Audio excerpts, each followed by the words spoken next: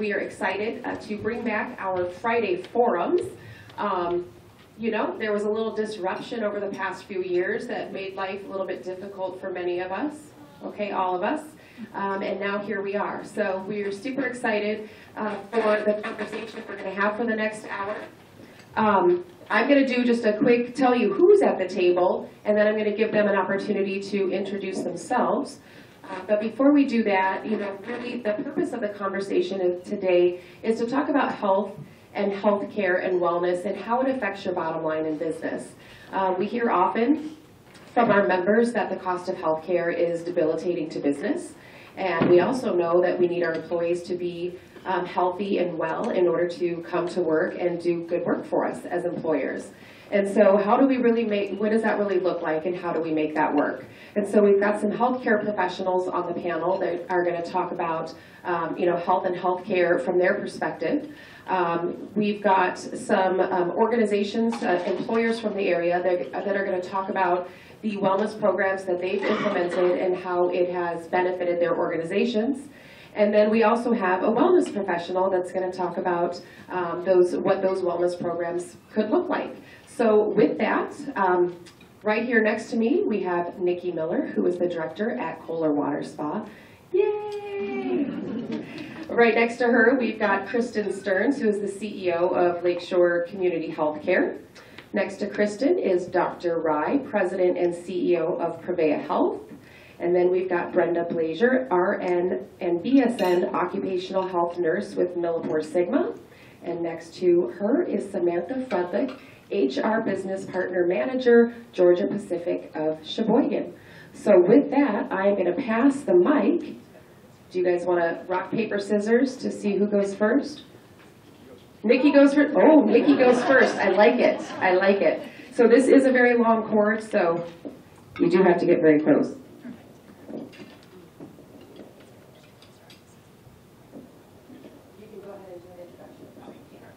All right, thank you for having me. Such an honor to be here. As Deidre said, I'm the director of the Kohler Water Spas, so I oversee our 2 spa facilities in Wisconsin, one being in Green Bay associated with Lodge Kohler. We have our headquarters in Kohler, which is associated with the American Club, and then we have 2 day spas in Chicago, and we also have a off-site facility in St. Andrews, Scotland. I've been with the company for 25 years. I am a licensed therapist as well, or massage aesthetics. So I've spent most of my life in the beginning providing services for our community and our guests, and today, you know, focusing on new development, new product development. We work very closely with the plumbing side of Kohler to develop new experiences through health through water, fixtures, bathing experiences, all kinds of different projects. So I'm excited to be here today just to give an insight on our product, what we produce for people is providing massages and facials and manis and pedis for people. So they're exhausted, they're tired. If I look at our associates, we have about over 500 just in spas right now.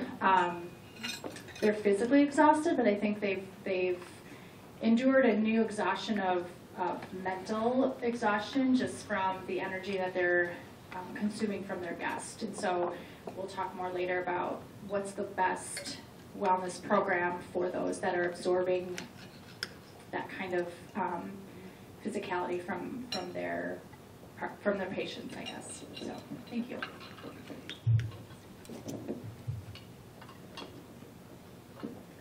Well, good afternoon, everybody. As Deidre said, I'm Kristen Stearns. I'm the CEO of Lakeshore Community Healthcare. For those of you that don't know who we are, we're a nonprofit organization located here in Sheboygan. We're in Manitowoc and now have a site in West Bend.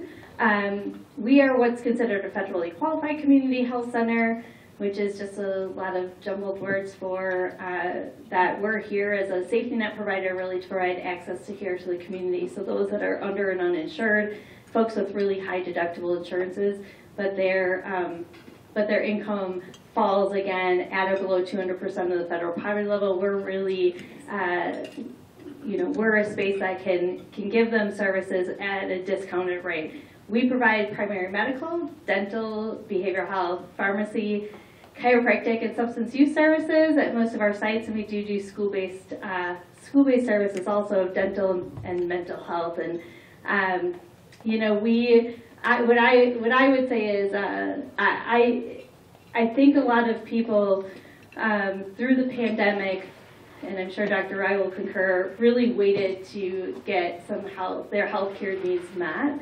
And so what we're seeing is sicker individuals with more chronic diseases throughout our community. And then to go with what you say, that secondary trauma that our employees are getting from that, trying to really help individuals manage their care is really a struggle right now. I'm not sure, Dr. Rai, if you're going to talk a little bit about how it also engages a little bit more violence in our workplaces than ever before. I'll let you maybe talk a little bit more about that. So. Thank you, and yeah, I think we could probably, between all of us, talk for hours on what we love. My name is Dr. Ashok Rai. I'm the President and CEO of Prevea Health. I am trained in both internal medicine and pediatrics, but began my career up in Green Bay, mainly seeing the sickest of the sick, so those that are inside the hospital, inside the intensive care unit is where my majority of my practice was. Now I still practice medicine, being one of the only practicing CEOs in the Midwest, but most of my practice is now outpatient-based, but still seeing pretty sick patients. Have a lot of passions around wellness, you know, depending on how you look at it. Are you looking at it from a CEO perspective? We can talk about that. From a physician perspective or a science perspective, there are a lot of different ways we can take your questions and comments. But most importantly, I look at it today from a patient perspective. A lot of you may have tuned into a Zoom or two that I had to be part of during COVID, or you know, might have watched a television station that might have had me on every so often. Nothing like not having to get up at 4 o'clock in the morning now. I like that. But what you may not know, unless you did see the TV special on that, is I'm approaching the 1-year anniversary of 71 minutes. That's my cardiopulmonary bypass time. That's how long they had to stop my heart for, to cut my chest open and repair it. And during the preoperative process, found out I was an uncontrolled diabetic. For the medical staff in the room, I had a hemoglobin A1C of 10.8. Which meant I was a very sweet man. And so I can talk about it from a patient perspective. You talk about everything that got ignored. Well, I worked a little abnormally hard during COVID and ignored everything else, and literally almost lost my life because of it. So can give you a lot of different perspectives, and hopefully we'll take the conversation in a few different directions today. Well, thank you for having me. I'm Brenda Blazer. I'm a BSN registered nurse. I am the occupational health nurse at Millipore Sigma. My history, what's funny is my former boss is sitting over there when I tried to do underwriting at Acuity. But I actually was technical support, went to Acuity, did that, and then tried underwriting. It wasn't for me. So I became a nurse later in life. I graduated at 50 and started out at St. Nick's in labor and delivery. Was recruited by my preceptor to Prevea, and I worked as a triage nurse for family practice and internal medicine. I left for a little bit just to get my bachelor's degree and worked for Aurora for 6 months, and then was recruited over to Millipore Sigma. My job kind of entails a little bit of everything. I do work comp, I do just seeing people for bumps, bruises, or anything personal or work related. I organize flu clinics and blood drives and biometrics, and I really try to help guide people in health and introduce them to our health and wellness program, which is Health Advocates, and also just guide them to, I send a lot of people to Prevea just because I know that there's doctors taking people, you know. I think my biggest challenge is like 20-year-olds who come on and they don't have a PCP. They use urgent care as a primary care provider. So trying to get them into those positions. And so my former boss, I keep in very close contact with Kristen Eichberg. And thank you for being our COVID provider, COVID test provider all this time during COVID as well. We partnered with Prevea for that as well. So looking forward to a better year, COVID getting less and less, and looking forward just to help my employees to get healthier and to continue on and make that a priority in their life. Thank you. I'm Samantha Friendly, and I'm the HR business partner manager at Georgia Pacific here in Sheboygan. And I have spent my career in HR and in manufacturing, so a really nice spot for me. I've been there for a total of 9 weeks, so I'm going to do my best. But I also really want to say, and I really appreciate what Dr. Rice said, because I really take the philosophy and the mindset of, you know, in HR, we're not just instituting policies and procedures and all these things that people have to align to. I also write those for myself. I receive them as myself, for myself, if you will, because I'm also an employee. And so I think it's really important to sit on both sides of the table, listen to the workforce, and make improvements accordingly. So happy to be here. Thank you.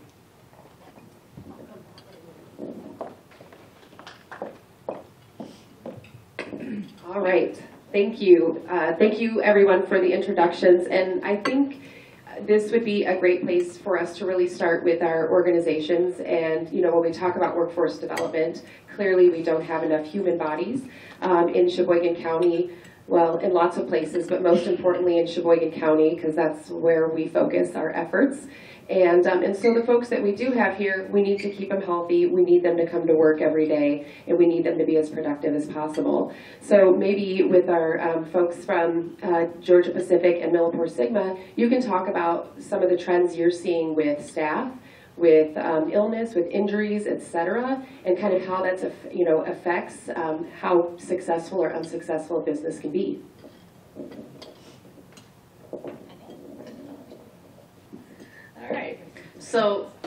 All right. So being part of safety, that's a big thing for us, and it's a big push this year for Millipore Sigma. We had 24 OSHA recordables last year, and we're trying to get on top of that this year.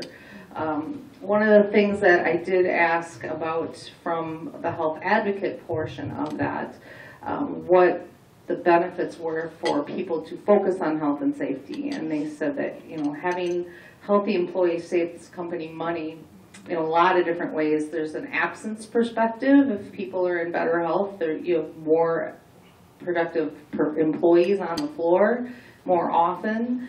And from medical claims perspective, it costs the company less to engage employees with the ability to course correct their potential problems that they may have and get that under control than it is to actually treat a lot of disease. So if you can get people engaged, we offer a program with Health Advocate that we will pay every employee for certain things that they do. They'll pay them $200 to have their yearly physical.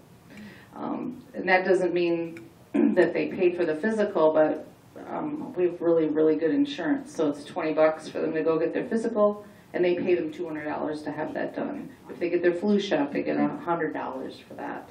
They can engage in other things on the Health Advocate site. They can engage in webinars. They can engage in challenges. They can do all of that. That will equal up to $500, and they pay that out quarterly. So right now we have about 59% of our employees engaged in that program. They can hook up their iWatches. They can hook up Garmin's. They can hook up whatever. They can track their steps. They get money for that. So that program has been really good and very attainable for all of our employees to participate in. And every year we just look for opportunities to help, and we keep adding things to those programs all of the time. And also with insurance, we offer up to $150 reimbursement if you sign up for a weight loss program. If you sign up for a gym, they'll give you $150 back. So we really try to give a lot of incentives to stay healthy, and that will hits our bottom line with people on the floor, more healthy working, and not so much out being ill or not so much out being hurt on the job, like physically, especially if they keep their bodies in good shape. Thank you. I appreciate what you shared there, Brenda. We take a very similar approach. I would change it a little for us in that, and I would say we take less out of the paycheck. Instead of like giving back, we incentivize and we say, hey, if you and your spouse, you know, we'll do a wellness exam, you learn your baseline, and then you build from there with a lot of our programs. You know, your cost isn't as high as someone else who doesn't go that route, if you will. And so our employees like to have less come out of their paycheck, if you will, but we also like to receive incentives, of course, so that's great. And I can appreciate what Deidre was asking, because I think for us, we take the approach of wanting our employee to be healthy inside of work and outside of work. And so we do a lot of different like fun challenges. You mentioned like walking programs, that's something we do. There's a really neat stat out there for Georgia Pacific, and I think the starting point is our corporate location, which is in Atlanta, but they did a walking challenge, and the employees that participated walked billions of miles in a year's time, and that equated to 26 times to the moon and back. And so it's just kind of a fun stat, making it, you know, challenging to folks and saying, okay, now next year maybe we want to walk to all of the planets and back 26 times, and just really having something fun, thinking about it, not all the terms, not every employee understands all of the benefits available to them. Quite often they find themselves in a spot where actually they need it, but didn't know they needed it.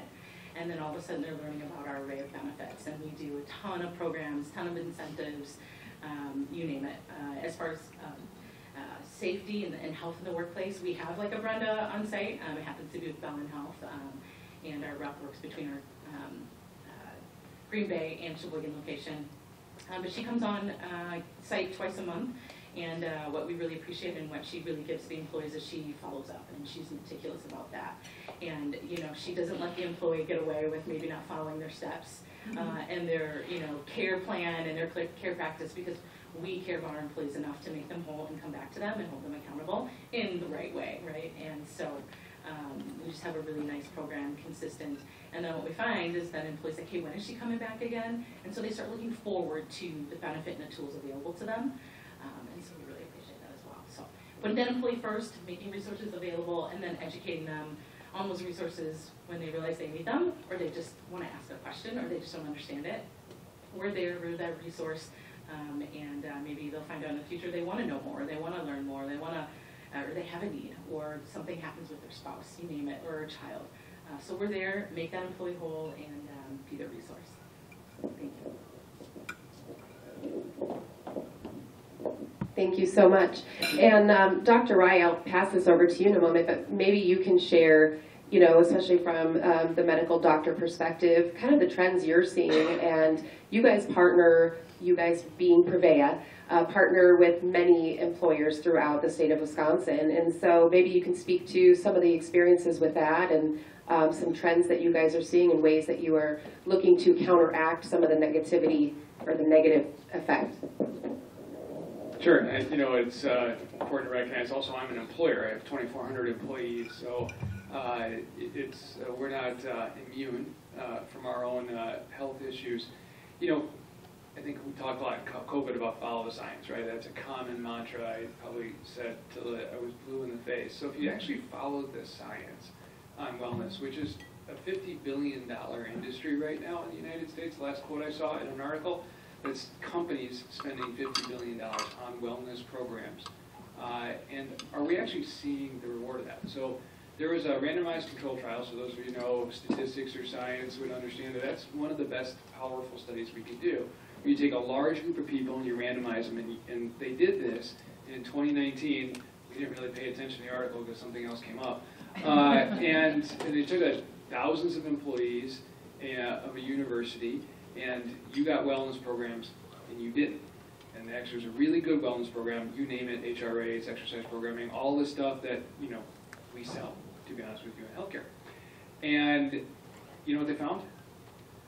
None of it actually works when it comes to one specific bottom line issue that every employer is always focusing on, which is the cost of what they're spending in healthcare. So it's not to say that wellness programs don't work. So I think it's important when you go into launching a wellness program is, why are you doing it? Is it around employee engagement? Deidre pointed out that we're in a labor war right now. So is it around offering a program that engages your employees and makes them want to stay? Is it a benefit to them? But is it actually going to lower your healthcare costs? Actually, only one thing in the articles was actually proven to lower their healthcare cost. Does anybody know what that is? I want one guess. Josh, you're not allowed. You work fine. The employees themselves? The want to do it, the employees themselves? Now, Sorry? the only single activity that's been shown to lower healthcare costs is a primary care visit once a year. Believe it or not. So, I mentioned my little issue. So as a really well-trained internist, I kind of figured I'd know when something was wrong with my body, so I might have skipped a visit or 2 or 10, so 10 years without a visit. But in that time period, I participated in almost every wellness activity that Purveya had. I raced in 2 centuries, if you know what that is. It's a bike race where you race 100 miles. One, actually, my first century was down here in Sheboygan. I am one of the OGs of Peloton. In other words, I mean, I actually, was one of the original owners. I've gone in the studio. I remember them celebrating my 100th ride and all that. Did all of that during this time period, but I never went to the doctor. And what did we find out from skipping 10 visits? Uncontrolled diabetic that needs to have his chest split open. And think about how much that cost per day. I know, I had to write the dang check. So you think about the wellness activities that we're all talking about here, and you have to go into them and ask the why behind it. So from a physician's perspective and a healthcare perspective, we want to follow the science. Well, there's really strong science around engagement of your employees in wellness activities.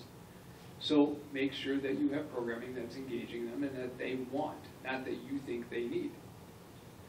And then more importantly, if you're trying to lower your costs, you are likely not going to make anybody significantly healthier when it comes to their overall spend with that programming.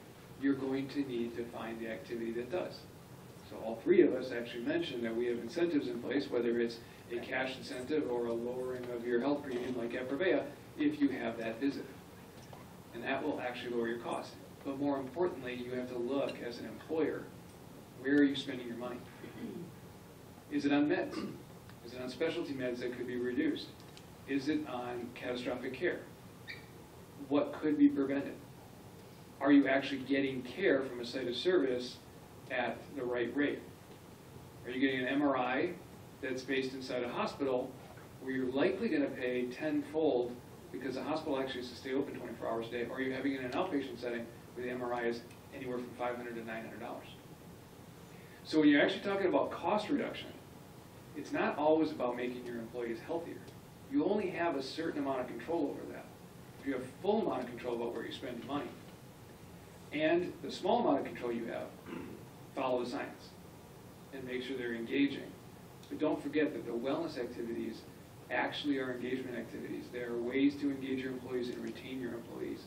So I'm not saying, we follow the science every day, and as a very large employer, we actually have pretty nice wellness benefits.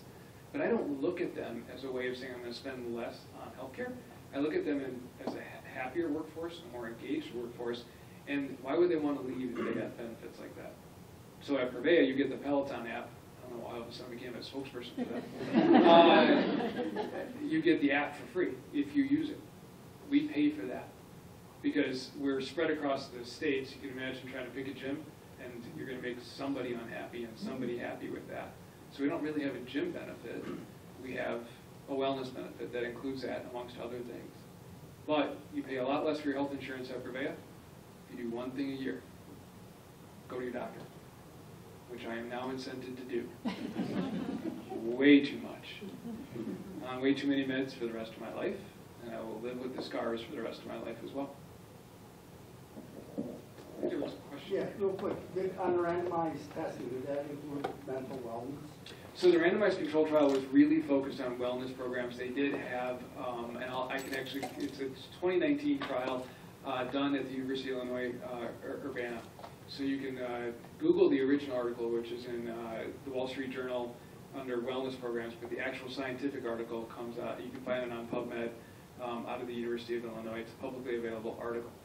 They had a psychological component to their wellness programming, but I wouldn't say it was a mental health program as you would traditionally look at it. And as my colleague Nikki pointed out, when it comes to the programming that we need, and as both of us as healthcare providers, or 3 of us as healthcare providers would point out, that the mental health component in the post-COVID world, even in the pre-COVID world, is definitely outstripped our ability to provide it. That's how big of a need it is right now. Hopefully that answers your question. Yeah, thank you. Appreciate it. counter question, but if you've got something you'd like to share, go for it. You can counter question. I can, but I'm happy to. I was just because, yeah, you got the microphone. I was just gonna actually pass it over to you, Kristen, and you support a lot of folks throughout our area as well. And so maybe you can share really some of the trends and you know, when we think about, you know, you guys see a lot of folks, but maybe what are some ways that our employers, because really this is, you know, about how do we get our employers the benefit of making sure or ensuring that their workforce is healthy and active in the wellness and healthcare game. But what are you seeing? What would you like to see employers doing differently? And what do you think could really save them money in the end if they did? Obviously, Dr. Rice shared, just go to the doctor. And I will just put this plug in. As a wife, I go to the doctor every year. My husband, probably 10 years and he didn't go to the doctor. Thankfully, nothing was wrong, but I don't know if it's a man versus woman thing or not, but I feel like women are maybe more inclined to go. In the Midwest. I'm coming from a lot of Oh my goodness. Y chromosome probably has something to do with it. So thank you, Deidre. I think, I mean, I agree with Dr. Ryan, not even knowing that study, though I probably should. I feel terrible I did not know it. Clearly I was too busy trying to deal with COVID, I don't know. Again, it is, and what we've seen is those lack of primary care visits overall are costing you money in the end, right? Because more and more people, we're seeing sicker and sicker people with multiple chronic diseases now that before COVID, and I'm going to put COVID as a piece of this, right? All of us were told not to go to the doctor because we were trying to take care of really sick individuals that needed all of our expertise and our employees. And so we asked you to please not come in and to put off things. And it's created a crisis at this point of where we're at as a country around our overall health, including our mental health for sure. I think the biggest thing, one takeaway is overall is we see a lot of individuals who are employed. It's a misnomer that we are somehow a free clinic and everybody we see does not have a job. But we see a lot of your employees. You all don't understand what their potential federal poverty level is, and what we really want to say is we need to eliminate that barrier to access to care, whether that's dental health, and so I always say we somehow pull our teeth out of our overall health and we pull our brain out of our overall health and we just look at everything else, but all of that plays a role in the productivity of your employees. I am telling you, a toothache is the most painful thing in the world and will make an employee the least productive. They can't think, they can't function. It is detrimental to their overall health. I often will get phone calls from, and especially small business owners and nonprofit leaders. I have an employee with an abscessed tooth, and think about where your mouth is and where your brain and your heart is. That infection can create so much more damage. And so again, we just need to be proactive and in engaging with our employees, understanding their needs as a family, as individuals, and getting them to the right space and place for care. So if they're at or below 200% of the federal poverty level, and they have high deductible insurance plans, like we have, I mean, you know, there's no, I'm super jealous. I might come go work for you all because when we do incentive programs, again, small businesses and nonprofits, and I know there's a lot of you in this room, we don't have that luxury to do all of those cool engagement things like you all do. I mean, we try to give discounts where we can. We have discounts for gyms and things like that. But you know, when we're really looking at somebody to get them that access, we can still give discounted care. Being on an insurance plan does not dissuade that eligibility. And so a patient walking in our doors, say that they're at 150% of the federal poverty level, which I can't get off my head. So 200% of the federal poverty level right now is about $25,000 for an individual, just so we're clear on that, right? Family of four, we're talking about 50-some thousand dollars. The median income here in Sheboygan County is about 50-some thousand dollars. So it just, you know, we need to think about that. But if we can get people access to that care and we can give them a discount, so they're only paying off of that copay $45 to us, we can get them healthy. And that is super important. And I think again, primary care visits are the start of that. Encouraging, talking to your employees about, you know, colon screenings, breast cancer screenings. I know these are things people don't want to talk about, but that's what saves lives. That preventative, regular screening care. On the mental health side, listen, it is a struggle. The struggle is real. We don't have enough therapists. You don't have enough therapists. I think we all probably have 6 months to a year wait in most cases in this community. The struggle is real. It is, and we know it, and we're trying. Just so you know, we know we're trying. But there are not enough graduates graduating programs to provide therapy, and so we're in a new phase. When I graduated as a therapist, nobody wanted me. There were too many. So I decided not to keep my degree and go on, and now so again, this ebbs and flows, and so know that things like apps like the Calm app, things like that are great add-ons or opportunities for your employees.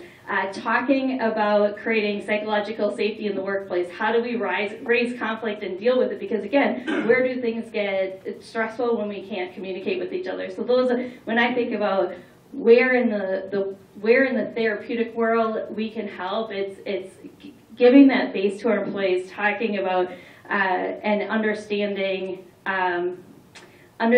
areas and identifying areas of need with our employees. So other options, QPR, question, first grade, respond. Julie's here today. Mental Health America will come out and do that for you. Mental health first aid, an opportunity for some of your employees to get these, to be peer supports within your organization are ways to help reduce some of that stuff. So, all right, I talked too much. Sorry. All right, so we've talked quite a bit about some mental health stuff, and so I'm going to pass this to Nikki, where she can share with us maybe some ways you can engage your employees, or your employees can engage in spaces that might help alleviate some of that mental health concern. Thank you. So many great topics down the line. I'm like, I wish I had a note paper to keep notes on everything I wanted to say, because I talk too much too. So anyways, I think, to kind of back up, and I'm going to reference you as I remember, the wellness industry as it stands today globally, so not domestically but globally, is a $3 trillion industry that they're seeing is even exceeding manufacturing or any other industry globally. So just think about that. And it's not going to stop there. They're projecting right now in the next year it's going to hit $5 trillion globally. So we partner with a global wellness organization, and so it gives us a bigger picture of what's really going on in the world. We know that mental health and suicide is up 300%. That 300% was something I learned 2 years ago. It's probably doubled today, right? Not my area of expertise, but I know it exists. Everybody in this room has someone that they know, whether it's in their workplace, whether it's personally, professionally, that is struggling with some sort of burnout, depression, struggling with belonging, fitting in with community, whatever that might be. In the top 12 global trends of globally, one of the top 12 trends is the struggle of loneliness. As a society, people are, I'll say, fading or dealing with loneliness. And so, to Dr. Rye's point, we have a program through, a wellness program through Purvey. It's great. You have an app. You're told what to do. You can click on the links. But we can't control who's doing that and at what capacity are they doing that. And yes, the tools are available, but how are they actually engaging in some of these tools? Are they just checking the box? or are they really truly using the tools to their benefit? So some of the things that we do, and this might help your organization as well, and I would challenge all of you as well. We know the tricks. We know people put their watches on their feet and walk around and get extra steps, right? They're going to work the system to save $1. But we create work groups. So we will actually, within our organization, we will grab associates that are interested, and we start to create not little communities. We create groups or communities because there's, right, that sense of belonging, and it encourages each other, it engages each other to go around the block and do a walk. Our break room, we've removed all the vending machines, all the food, and we are now providing baked, I know people love chips, right? But they're baked chips, or they're granola bars. We've got purified waters. We have apps on the TV screens that are playing these meditational kind of experiences. So while they're sitting there, it's going on in the background. And even though your brain isn't, you might not think you're paying attention to it, but it is playing, and your brain is catching some of those messages. Every Monday we have morning meditation, and guess what? You don't have a choice. You're going to participate. And we have people that come in and they teach you how to breathe. 80% of the population doesn't know how to breathe today. Breathing is part of what oxygenates our entire body. And to Dr. Rye's point, follow the science, right? We know what oxygen does to the body. So they don't even know they're taking care of themselves, and they can't figure out when they leave to go out to take care of, six guests, how they feel better. Wednesdays is Wellness Wednesdays. We provide free yoga class for all the associates to come up and participate in yoga. For 6 months, guess how many people showed up? Zero. I sat in the room by myself. We had the best professionals of yoga instructors. We started to take it as a group. Started a chat. Hey, we're going to yoga on Wednesday morning at 7. Are you guys all coming? By that next week, we had 15 people participating, right? So how are you leading your team? What are you doing to engage and to bring your team with you? They don't have the self-motivation right now because they're burnt out to self-motivate themselves. They need someone to help in them and hold them accountable, and an app is really difficult to respond to. So when you're in front of them and you're saying, we're going this, and they start to see that there's this movement and you're creating a culture in your business, all of a sudden people start to journal, and they start to talk, and they start to share, and they start to eat healthier, and they start, hey, we have a break together at 2, you want to go take a quick walk around the block. It starts to become part of their self-wellness. I'm probably asked 10 times a day, can you create a home care self-wellness? Like, how do I go home and take care of myself? How do I, how do I do better at home? And people are longing for this information, and it's simple. And I think, there's a balance between Eastern and Western medicine, right? Like, you have to have both because there's a science behind things, but then there's the feely part of things where it's just educating and giving people the tools and the opportunity to, one, learn about it. A lot of it's education. But how are we as leaders and leaders of our organization leading our teams and leading by example, right? Like, you didn't go to the doctor for 10 years, but you're educating your people to come see them, right? So leading by example. Our staff right now, to your point, are probably the least healthiest people in the industry, and all they do all day long is care for others. That's not okay, right? So we have to also lead by example and give them permission and help them understand what they can do to take better care of themselves. We do have internal programs where every associate gets 4 free services, 4 services a year. Last year, I looked at the numbers, 25% of our staff used them. When they're done, they're gone. They're getting free massages, free. They don't have to pay a single penny. They don't use them. Do you need proton help? They don't, yeah. We donate them, but who does that, right? And so these things are available to them, and they don't do them. They're tired, they're exhausted, they're burnt out, they don't even have energy to stay and enjoy themselves. And there's another big part of it which I could talk for hours for, and as humans, we have a heavy load of guilt. We feel guilty to stay and take care of ourselves. We feel guilty to make our employees and our partners and our colleagues work on us after work. We came in and did services for your whole team, and we had her nurses crying the moment we touched them. Some of them we were touching with like little Theragun machines, and the moment that someone touched them, they had tears in their eyes. they would never have gone and done that for themselves, right? We gave them little essential oils, something so simple, and they were like in tears, right? So we just have to think outside the box of what are the little things, and sometimes it's just someone thought about me, right? And that, to your point, where the engagement, where our goal is they don't want to leave us. It's not because we saved you $100 because you joined the 10-step challenge. Actually, no one's allowed to join the 10-step challenge by themselves. We always have, we call it wellness warrior groups, where we have people in groups. And then we make it fun and have internal incentives. But it costs us nearly nothing, right? So it's figuring out those things. So, thank you. Well, I think I speak for most people in this audience when I say I would strongly encourage Kohler to donate the 75% of services that are not being used on an annual basis. And we can kind of do a thing at the chamber if you'd like. We'd be happy to support that. We'll partner and we'll just start doling them out, right? Okay. I know we're getting short on time. I would like to pass it over to Dr. Rye again. And we talk with a lot of small businesses. We represent probably close to 97% of our chamber businesses are small businesses. And in many cases, they say, how can I afford to help my people stay healthy? So maybe you could talk about some ways that you're aware of that might help them. I think probably the biggest thing that I did wrong, I think I always learn from my mistakes, is, as a physician and in the healthcare industry, you get a little egocentric. In other words, you know the answer, right? Like, I know when I'm going to be sick, and how stupid was I? So I think stepping out of your own box and thinking you know what your employees want rather than asking them what they want, I think was the single biggest difference that I made. When I looked at lack of engagement in certain areas, it's because we weren't really talking to people and understanding what their needs are.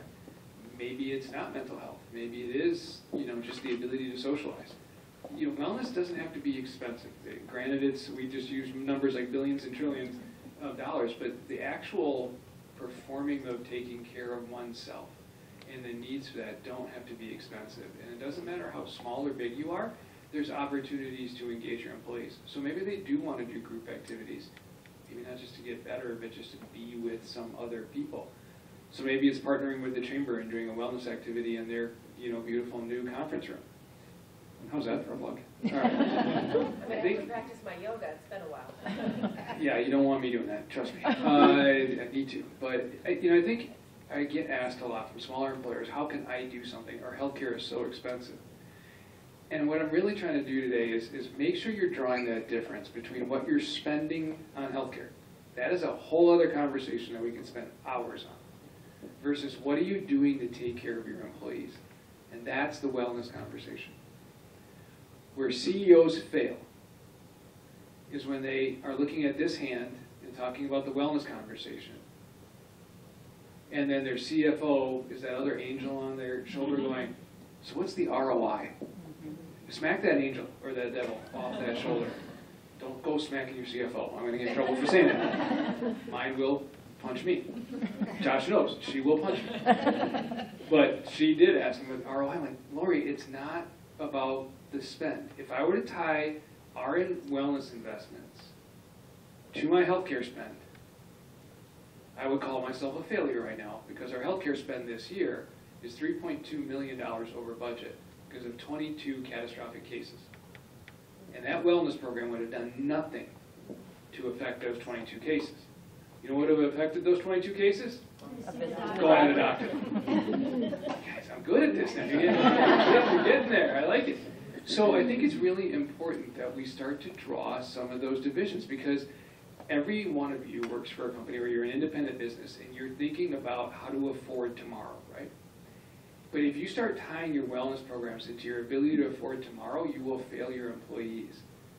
Wellness is about engagement and retainment and the improvement of the people that you love, because I love all 2,400 of our employees, and that's the way I look at it. The health insurance, that's a whole other conversation that we need to have, like deeper dives, site of service transformation, why are you getting an MRI here versus not here? Why are we spending X amount at a quaternary center that care could have been provided locally?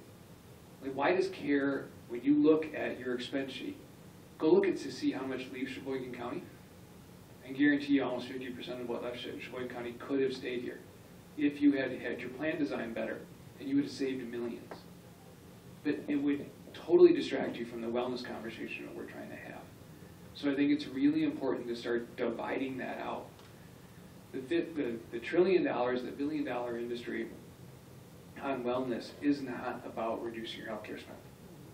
The minute you try to make it that, you won't spend the money where you need to. And more importantly, you won't spend the time where you need to. I was just thinking of a practical thing that you can do, and I have the advantage that I've worked in both healthcare systems and I stayed close to everybody in that healthcare system. But if you have an occupational health nurse at your company, or if you have an HR person, I'd highly encourage you to reach out to the manager of the clinics in your area and find out, so that the people can go visit a doctor, who's taking new patients. Do they have new doctors? There's a lot of turnover in this area. Find out who's here now. Find out who is taking new patients. And so when people come to you, you can give them a name, because there's nothing worse than handing out, go on this website, check out, see who's in your network, and try to pick a name just out of random. If you can get some insight on them, if you can see that they maybe are really good in a certain area. I have the advantage that I know the doctors, that I've worked for those doctors, and I know who's great and who would really match with somebody. But that's what I keep trying to push, is sign up, get a doctor, see somebody every year. And then that way, it's just a more personal way to be able to give a name instead of go to this list on a website. You know, and for our larger employers, a lot of them pay us, or a very small fee, to hire an in-house care navigator. We're complicated. We're confusing. We suck as an industry when it comes to navigating us. It's really difficult. You think about my healthcare journey, I should probably know who to call, when to call, and have it done. And I even ran into stumbling blocks and frustrations and had to call in many a favor. So care navigation is, if you are looking, now once again, if you're looking to get that cost reduction and not that wellness arm, but one of the biggest investments you can make in cost reduction is having somebody help your people navigate care. From finding a PCP to my knee hurts, where can I get therapy before I go out and get an MRI that I don't need, to I found a lump, it's Saturday morning, what do I do? You know, what's the easy button? Because I'm scared. So I think it's really important to think about where you put your investments in. It's more than cost savings, once again. It's around that engagement and taking care of people you love, who obviously help you make your living if you're running a business, and it's your people.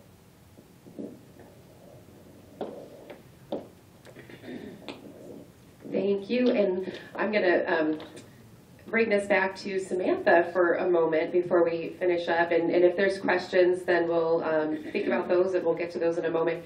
But from an HR perspective, you know when people call in, you know how many people you need to hire, you know what your turnover looks like.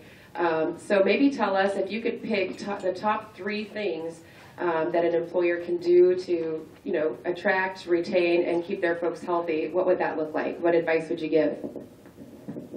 That's a really great question. And I think a lot of us, if we had the magic answer, we'd be fully staffed and, you know, we'd have 0 turnover, but that's not to say that we don't have a lot of wins and a lot of successes. And so it's a really good question.